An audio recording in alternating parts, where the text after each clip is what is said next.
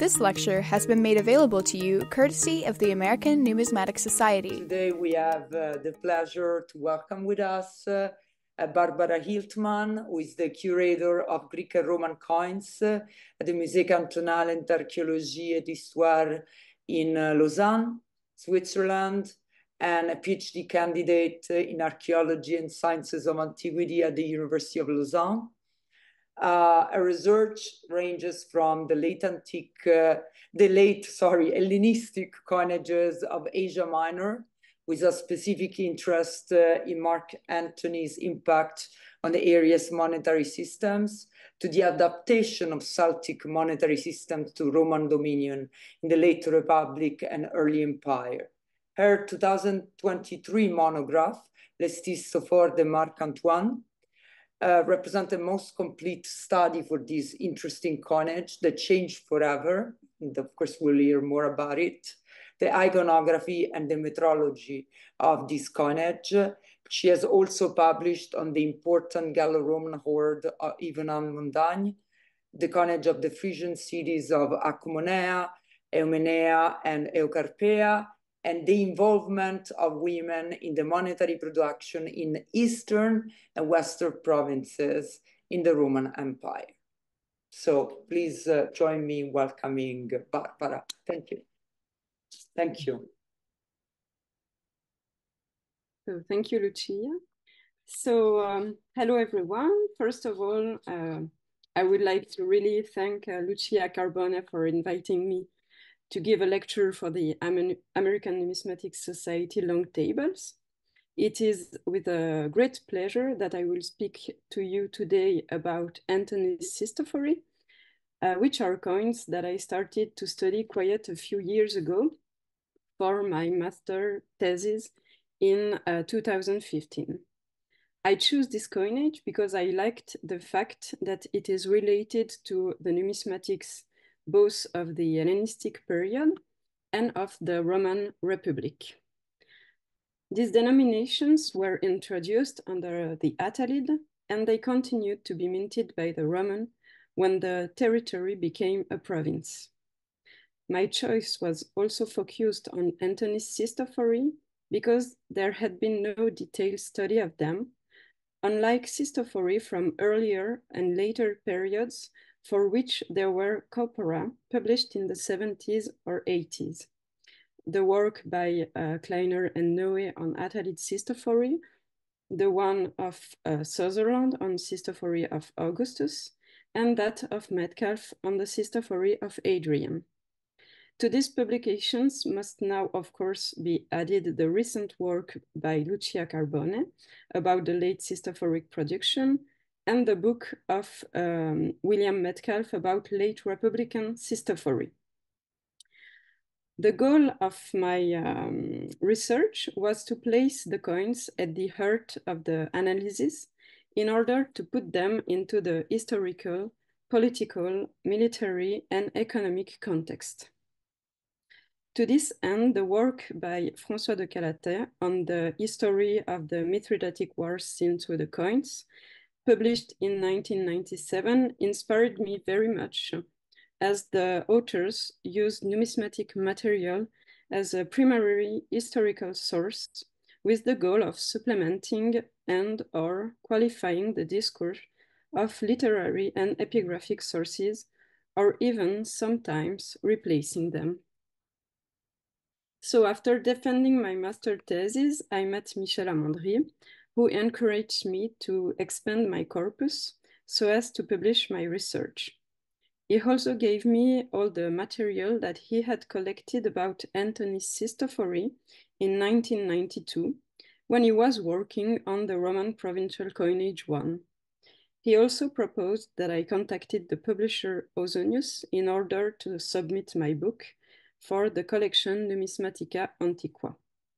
And last year, the book was finally published there, 10 days after the birth of my daughter. So it was quite particular months. The heart of my research is therefore based on the corpus that I gathered. A total of 836 Cistophori were analyzed, nearly 50% of type 1, which correspond to RPC1 2201, and 50% of type 2, which is RPC1 2202. My corpus is therefore balanced, even if the parity between the type 1 and type 2 specimens was not deliberate on my part, but a pure coincidence in collecting, probably reflecting the distribution of the minting. My corpus mainly consists of cistophori preserved in public or private collections, and of cistophori gathered in wholesale catalogs and in more recent auctions on internet. Finally, only a few cistophori come from documented finds. Certain specimens come from hoards whose place of discovery is known. For example, the Istanbul hoard, whose provenance is probably Asia Minor. The Sarnakuk hoard, who was found in Armenia. And finally, an hoard that is said to have been found in Asia Minor. And I have also a few specimens that were found in archaeological context, mainly in Asia, especially in the excavations at Sardis, and some other isolated finds in Slovenia, Croatia, and Crimea. The fact that there are few cistophori whose place of provenance is known is in line with the observations of the authors of the RPC, who noted that, generally speaking, there is a lack of data for Asia Minor concerning silver monetary finds during the period from the death of Caesar to Vitellius. So when we are talking about coins, we are talking about a high volume project, and it would be certainly possible to add even more items to this corpus. However, I consider that it includes a sufficiently high number of coins and that its nature is sufficiently random. There is no other representation of coins from awards, for example, so that it can claim to be representative but not exhaustive, of course. Admittedly, listing more than 800 specimens of an ancient coinage already gave a fairly clear indication of the large number of coins that must have been struck originally.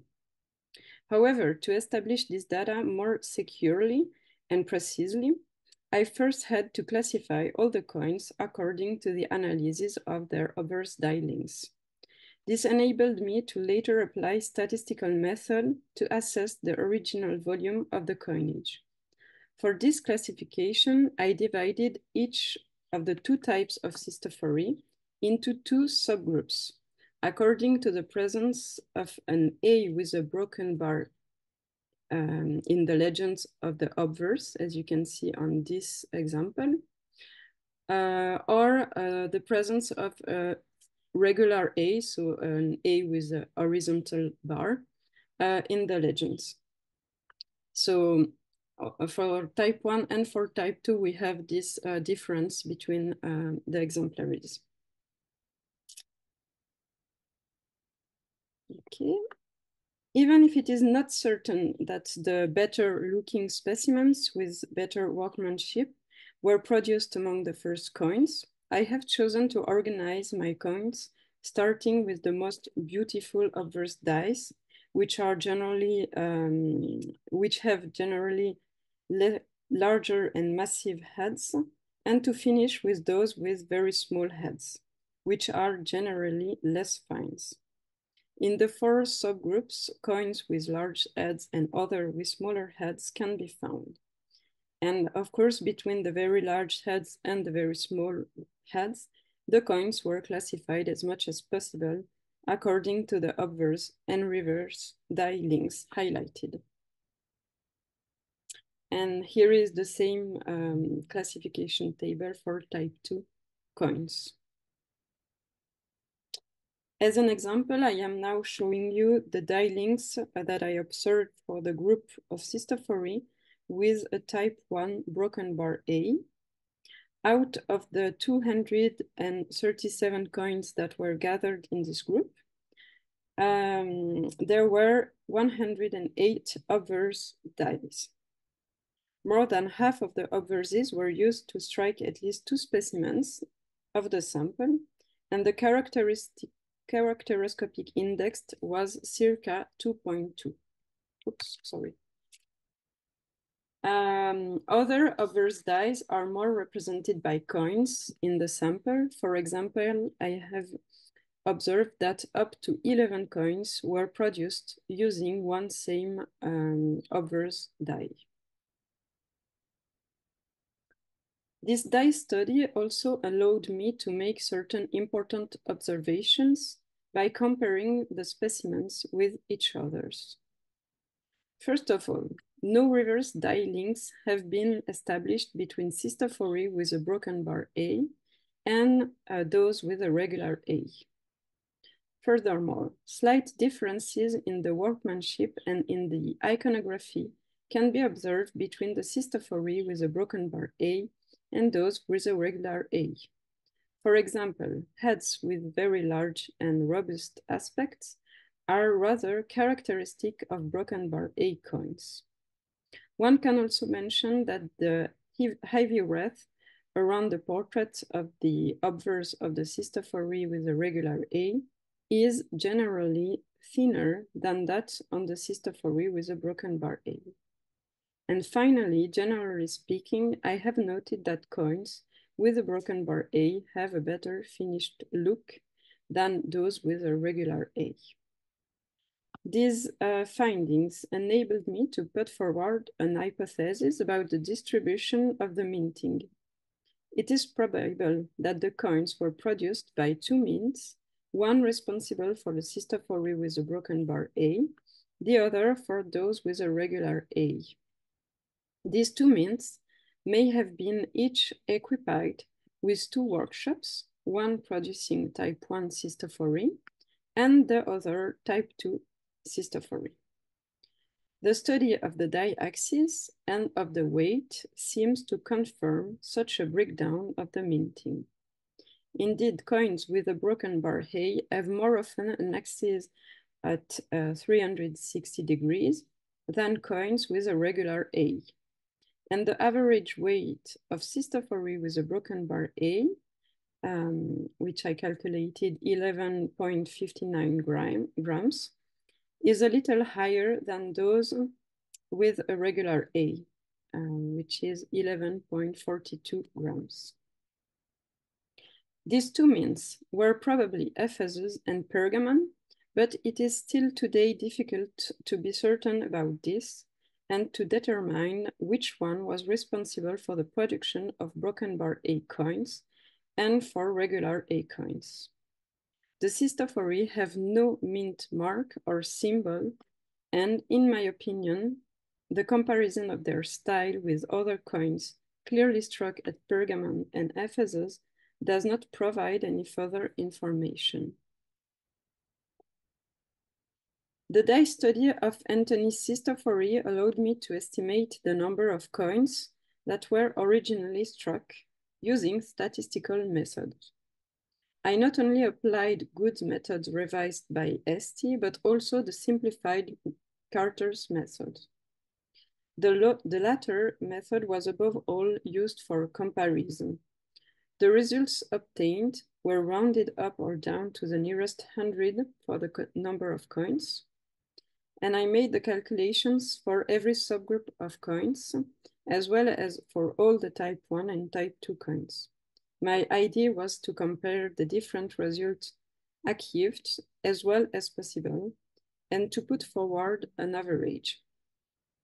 I precise here that I have considered it realistic to estimate that one obverse die may have been used to mint up to 20,000 specimens, a number that was reached by François de Calater, Georges de Perrault, et Léandre Villaranga in L'argent monnayé d'Alexandre Le Grand Auguste. And before going any further, I would also like to remind you that what counts more in the results obtained is not the final estimation of the number of coins, but the upper limit obtained. Indeed, this limit makes it possible to situate the upper threshold beyond which the estimation is no longer plausible. Hence, by merging and rounding the result to 50,000 coins, I established that a maximum of between 8,300,000 cistophori and 12,750,000 cistophori may have been produced by Antony.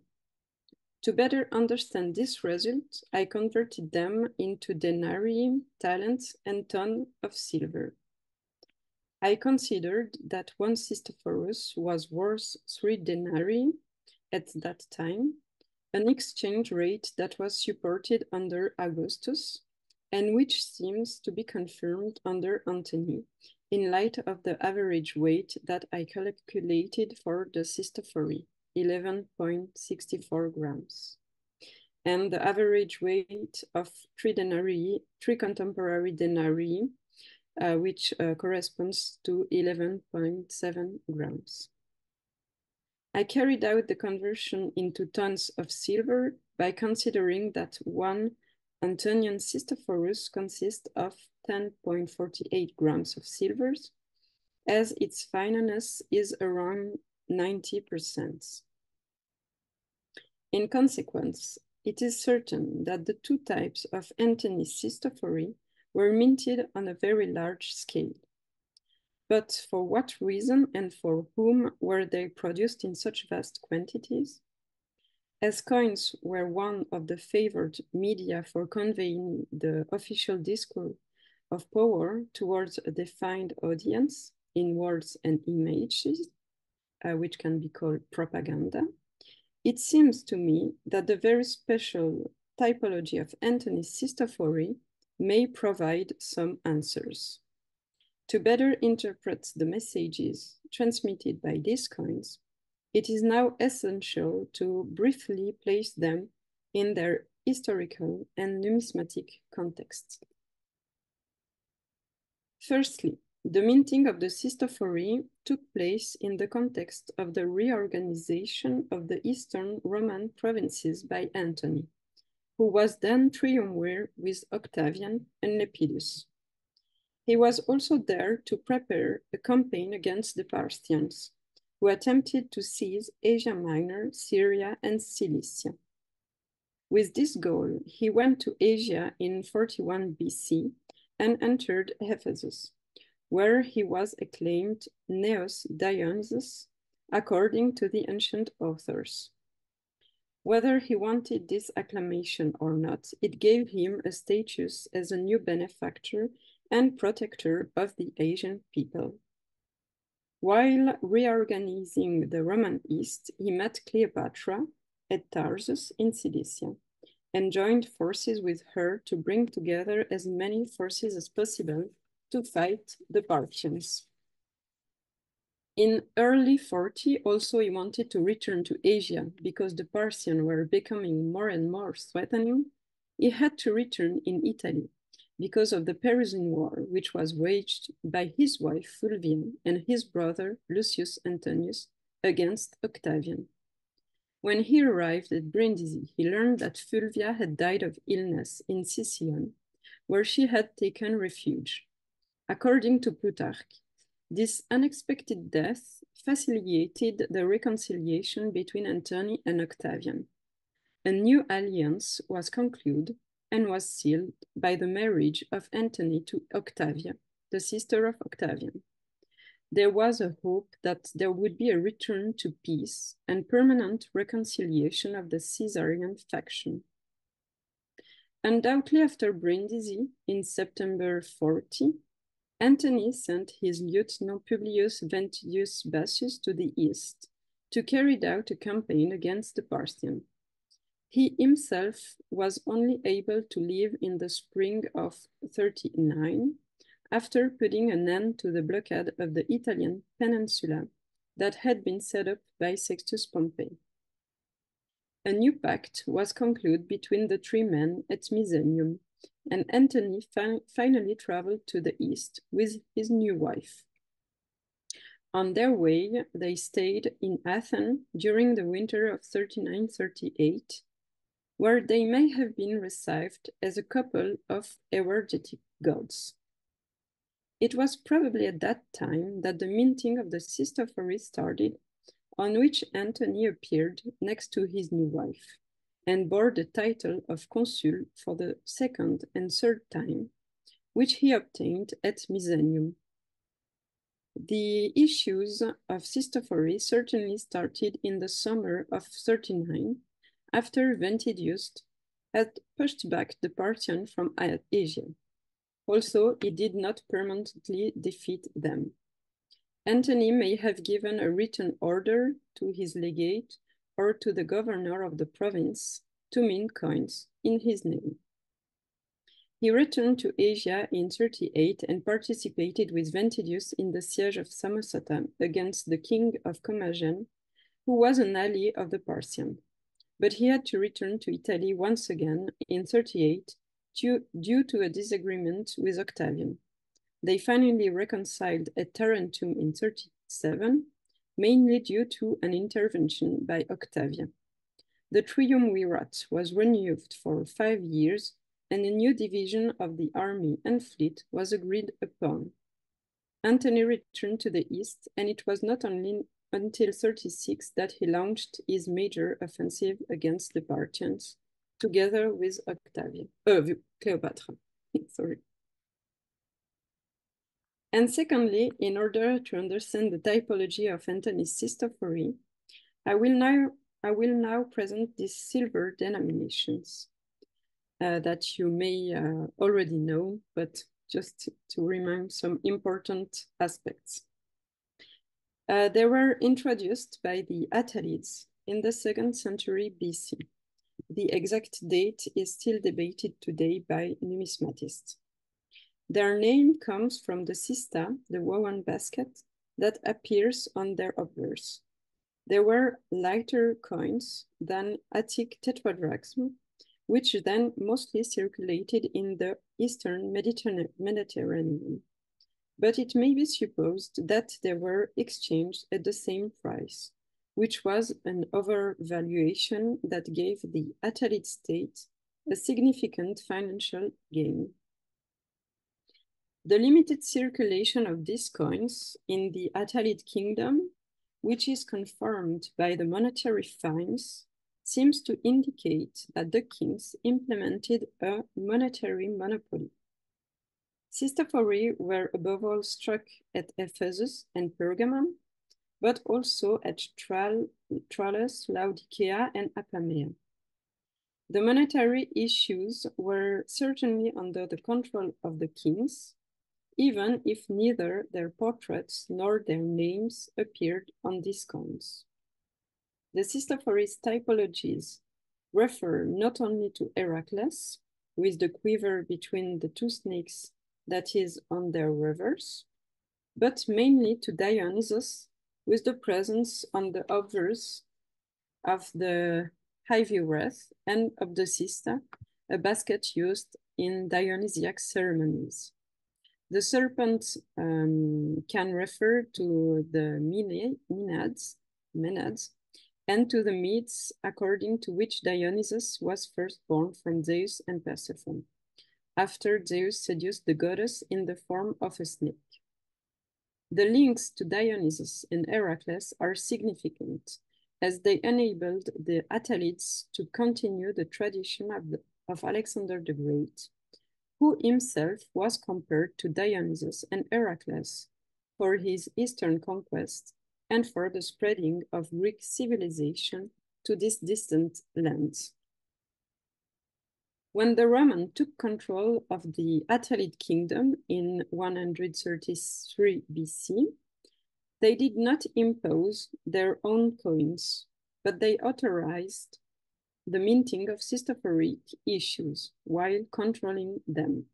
The example of the Mithridatic Wars confirms this. The Romans had every interest in keeping this overvalued coinage whose typology remained practically unchanged until 58 BC, when Latin legend appeared that designated the governors of the province, and the central symbol between the two serpents on the rivers was sometimes modified. As was the case under the Attalids, Cistophori continued to circulate only in Asia Minor. In 39, Antony differentiated himself by considerably modifying the iconography of the Cistophori.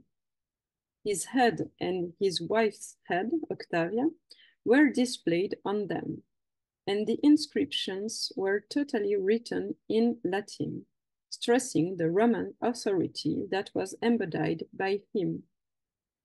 However, the Dionysiac iconography was maintained, as is evidenced by the heavy wreath on the head of the triumvir and the one that is on the border of the obverse of type 1. The cista moved to the reverse, sometimes under the portrait of Octavia, and sometimes under a representation of Dionysus standing, holding a Tirsus and a Cantarus. This typology is a real Romano-Hellenistic fusion, even if the portraits of the kings cannot be found on earlier Cistophori. The representation of kings, and especially of the royal couple on coins, was typical of the Hellenistic East. This kind of representation certainly influenced the appearance of the portrait on Roman Republican coins. Also, this innovation was also a logical development of the Roman Republican monetary typology, which first presented the portrait of divinities, then of distant and closer ancestors, and finally of living people, Caesar being the first one. But until Antony's Cistophori, no Roman had ever dared to have himself represented with the attributes of a god. However, attributing divine characteristics to a leader, here those of Dionysus, was also part of the means of representing Hellenistic power. And finally, let's stress on the fact that these coins present for the first time a Roman woman on a coinage clearly struck by a Roman authority. As we will see, she had a prominent strategic and complementary place on them. Therefore, Antony was presented on Cistophori with the feature of Dionysus beside his new wife. Of course, it is possible that the continuation of a Dionysiac typology was above all a means to enable users to identify the denomination, as Crawford suggested in the 70s. However, if Antony or his staff validated such an iconography, it certainly reflected the propaganda developed by Antony, particularly in the East.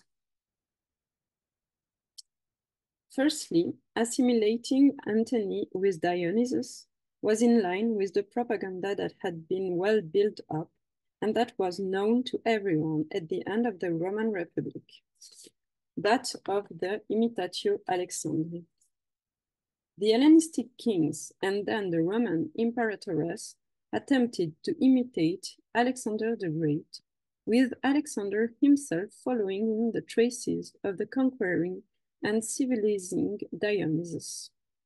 This message suited Antony very well, as he was preparing a campaign against the Parthians. The literary sources, which reflected the Augustan propaganda against Antony, highlight the supposed Dionysiac debauchery of Antony with Cleopatra. However, as Plutarch tells us, the leader had already been acclaimed Neos Dionysus in spring 41 BC, when he entered Ephesus, and therefore before his first meeting with the alleged queen at Tarsus.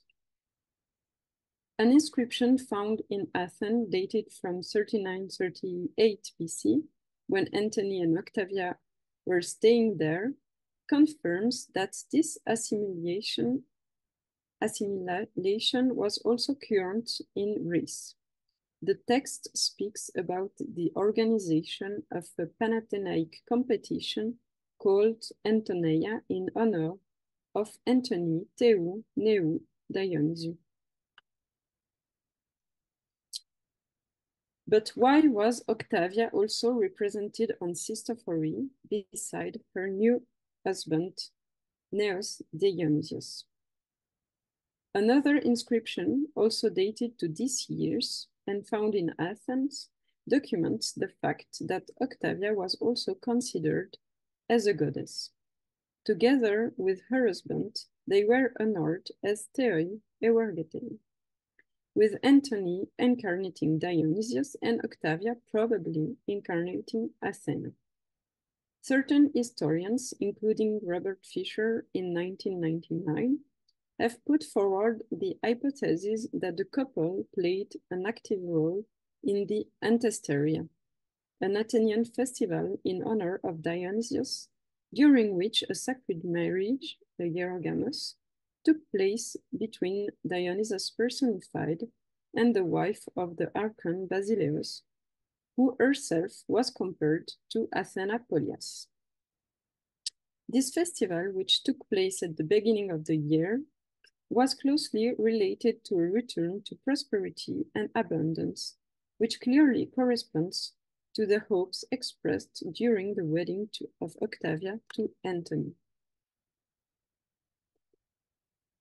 It should also be noted that the assimilation of Octavia with Athena is insinuated by Seneca, who reports that satirical texts had been written at the foot of statues of Antony, especially including a text that ordered him to get divorced not only from Octavia, but also from Athena to marry Cleopatra.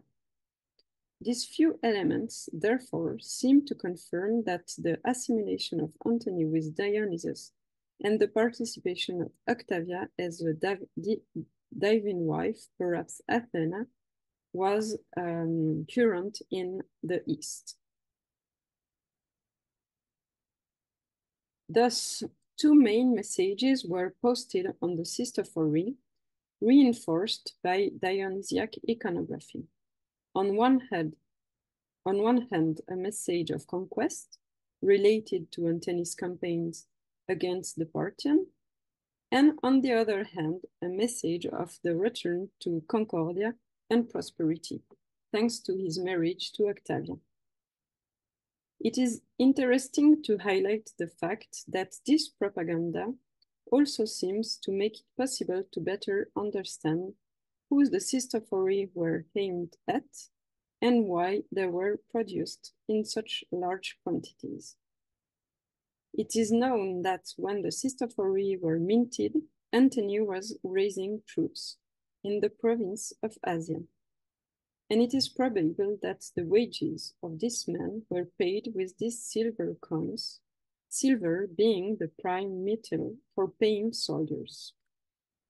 The conquering message of Antony Dionysius was therefore certainly addressed to them, and the issues enabled the financing of the campaign. We should not be surprised that the number of Cistophori originally struck was not enough to pay 100,000 soldiers. All the expenditure related to the army was not necessarily made in currency, and other coins already in circulation may also have been used to pay the troops.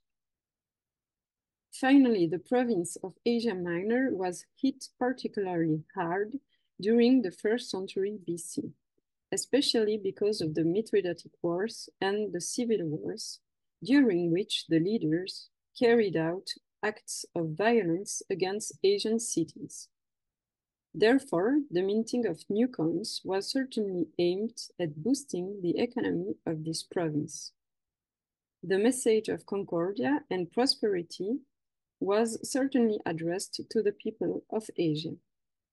It should also be noted that no Cistophori had been struck for 10 years and that the proconsular issues were not very large. There was therefore a great need for new currency in the province of Asia. And before reaching the conclusion of my presentation, I wish to briefly mention two observations that I made by becoming interested in the spreading of the propaganda shown by the Cistophori via other coins issued by Antony during this period. Firstly, the Dionysiac symbolism is totally absent from contemporary issues of Antony, even when he is next to Cleopatra, as you can see on this tetradrachm and on this denarius. This point is in clear contrast with the ancient texts, who made Cleopatra the divine wife of Antony Dionysus. These coins seem rather to present Antony as a representative of the Roman Republic. His portrait is sober and bare-headed, without royal or divine attributes, and the legends, the inscriptions that go with it, present the Roman titles and functions that he bore, and reflects his recent victory over Armenia. On the contrary, Cleopatra is clearly depicted as a queen. The inscription shows her royal titles, and she wears the characteristic diadem of Hellenistic royalty. The distribution of their portrait on every side of the coins seemed to further stress the political alliance of these two leaders rather than a matrimonial type alliance. Secondly, Octavia not only appears on the Cistophori, but also on Roman aurei and denarii, and on provincial coins, known as fleet coinage. She is seen with her husband and also with her brother Octavian, which clearly symbolizes their reconciliation.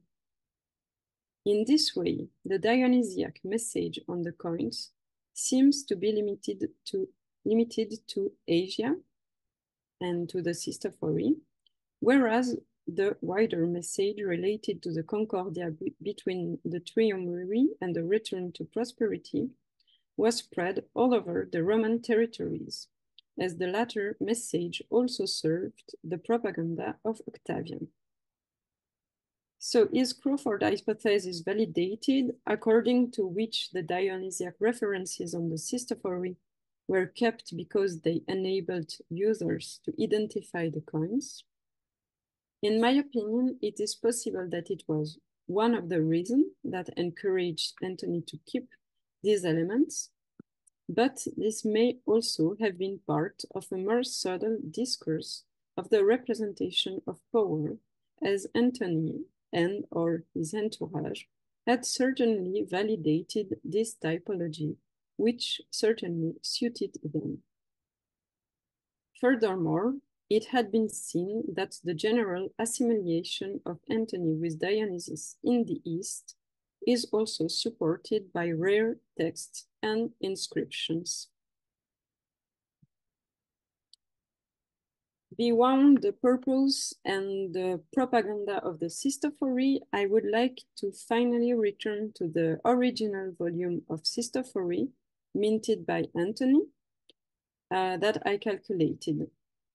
I was surprised when I obtained this result, and I wondered if such a volume was realistic for a monetary issue made at the end of the Republic in Asia Minor. To try to answer this, it seemed to me to be relevant to see if, on one hand, the extent of the sums in coins at the end of the Roman Republic was comparable, and if, on the other hand, the Cistophori means in Asia had the capacity to strike coins on such a scale. Eventually, I tried to determine if there were sufficient silver metal resources for Antony to be able to have so many of these coins struck. So some numismatic and literary information enabled a response for the first question. In the 70s already, Crawford, by analyzing the die links of Roman Republican coins, demonstrated that the minting of coins underwent unprecedented growth in the 1st century BC, especially starting with the issues attributed to Sulla. Crawford obviously relates these very large issues to the payment of the armies. To give an example, nearly 76 million denarii were struck during the social war in the year 90. There are also many ancient texts that mention different sums of coins with figures as high as those obtained for Antony's Cistophori. For example, during Caesar's triumph in 46, Appian and Cassius Dio reported that 5,000 denarii were distributed to every legionary, 10,000 to centurions, and 20,000 to prefects and tribunes. As there were 10 legions of 6,000 men to pay, this would represent a distribution of more than 300 million denarii. Suetonius even speaks of 6,000 denarii per man, which shows how much currency was needed. Finally, it should be noted that Antony's legionary issues in 39-31, linked to the financing of the Battle of Actium, would have led to minting 35 million denarii and 1 million aurei. So tens of millions or even hundreds of millions of denarii were therefore minting at the end of the Roman Republic. Several estimations of the volume of republican issues of Cistophori have been made in recent years. They make it possible to understand the production capacity of mints in Asia Minor. The study by François de Calatet about the Mithridatic Wars clearly demonstrated that the mints could greatly increase their annual production according to the Roman military operations that needed to be financed. He estimated that during the years from 48 to 78 BC, around 4 million cistophori were produced. This result was even recently reviewed slightly upwards by Lucia Carbone, following the analysis of a larger group of coins. Admittedly, these results are lower than ours, but they concern the first half of the 1st century BC. However, the situation had changed 40 years later. One can mention, for example, the wages of soldiers, which were doubled under Caesar, leading to further growth in the monetary issues. Finally, a few years after Antony's Cistophori, the number of cistophori struck by the future Augustus were estimated by Kenneth Arl at approximately 15 million to 20 million coins, using the die study carried out by Sutherland. And finally, concerning the provenance of the silver that enabled Antony to mint coins on such a large scale, it may be recalled that when the triumvir entered Ephesus in 41 BC, he was certainly received as a new benevolent and protective Dionysus. However, the divine honors bestowed upon him certainly reflect a more pragmatic reality. The Asians hoped that they would not have to pay up again, as they recently had to do for Brutus and Cassius, who demanded that they should pay the amount of 10 years of tribute in only 2 years, which corresponds to 16,000 talents. As a result of their pleas, Antony acted slightly more clemently, asking only for 9 years of tributes in 2 years, therefore corresponding to 14,400 talents, which we can also, which corresponds also to 28,800,000 cistophori. Such a sum was certainly mostly paid in gold or silver, whether in currency or not, but also in kind, in wheat, for example. It is certain that it was partly used to mint new coins, perhaps a part of the cistophori, even if it was also used to pay the soldier as Philippi, as we know. These revenues were obviously not the only resources collected by Antony in the East.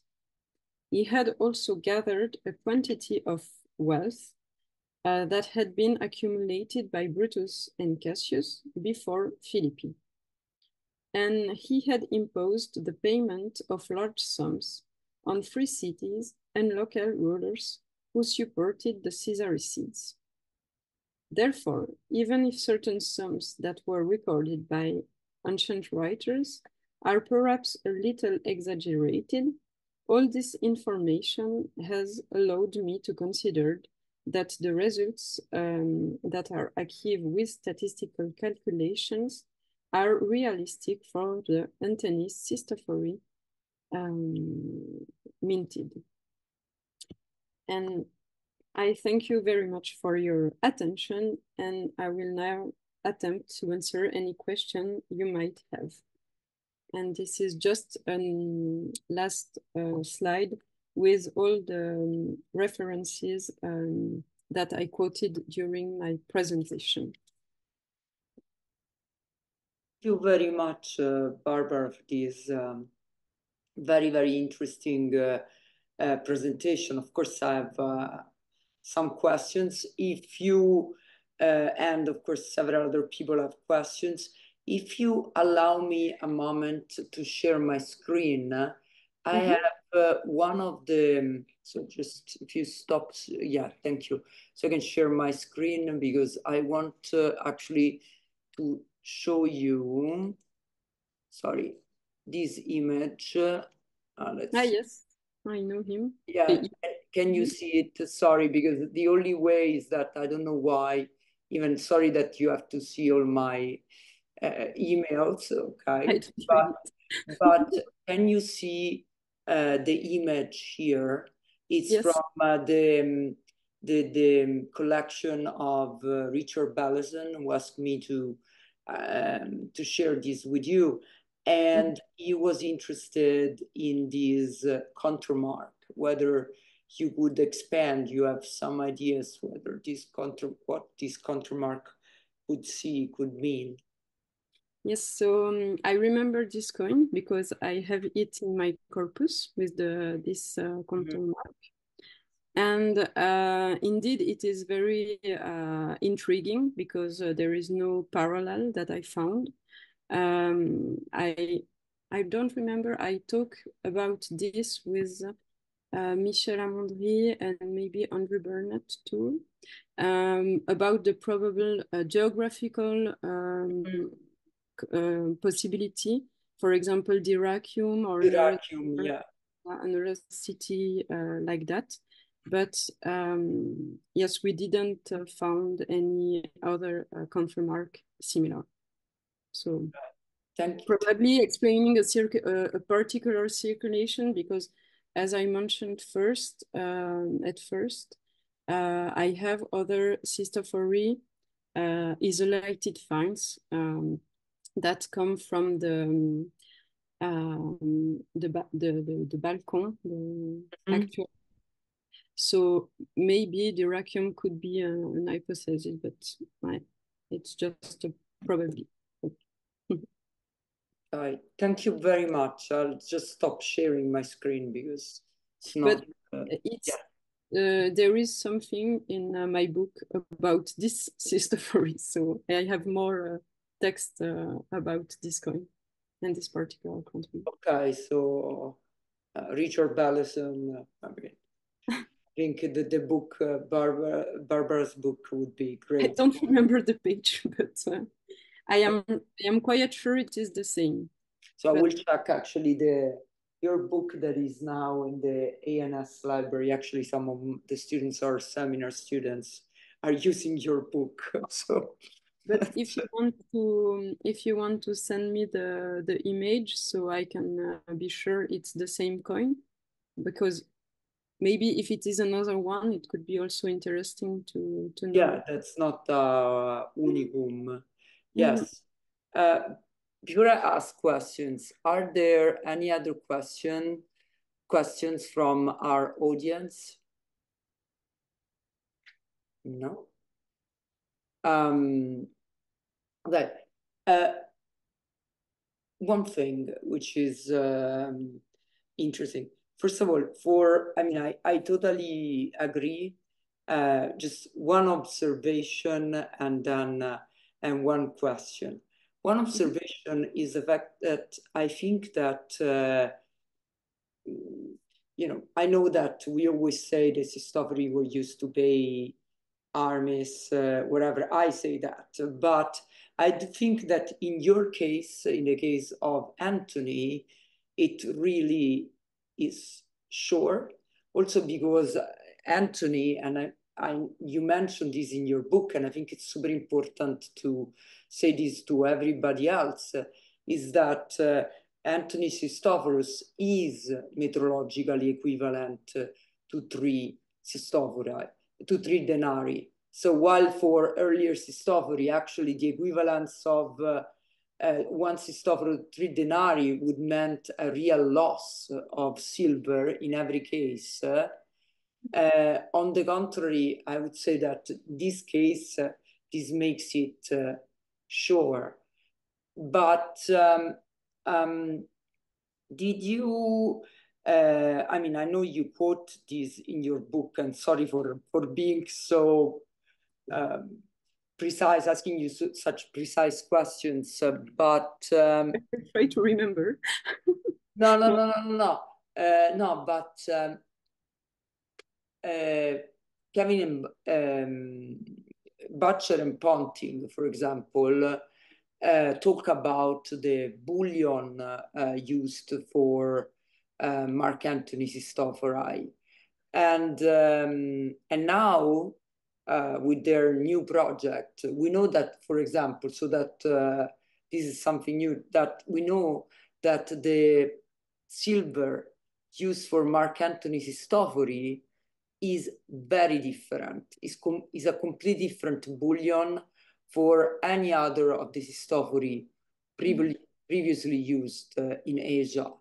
So, which means that Marc Antoine must have gotten this bullion apparently somewhere else, or really, we don't know. So this is one more thing for you, I guess, to research, because exactly Butcher and Ponting said that the Cistophori and Marc Antoine were, so I don't know, because you think that it comes from the Asian cities as the other ones, basically. Yes, but maybe in my presentation I was too general. I remember that Butcher and Ponting analyzed this bullion and coming from Chalkidiki. And so there is a link between Antony and Thessalonic, and we have some proof that he was also acclaimed Dionysus, benefactor, everything like this in this region. So maybe he collected the metal there, and not only there, but also elsewhere in the East. And maybe the bullion was transported by ships after in Asia to mint this Cistophori. And also to add something about the equivalence of one Cistophorus, of Antony Cistophorus, and 3 denarii of that time. It should also be mentioned that the fineness of the cistophori is a little bit less fine than the contemporary denarii. So it's once again more avantageux. It's more advantageous. Advantageous, yes, for Antony to strike cistophori and to pay his armies with these coins rather than with denarii. But after, we know also that the cistophori, the denarii of Antony clearly show how to say some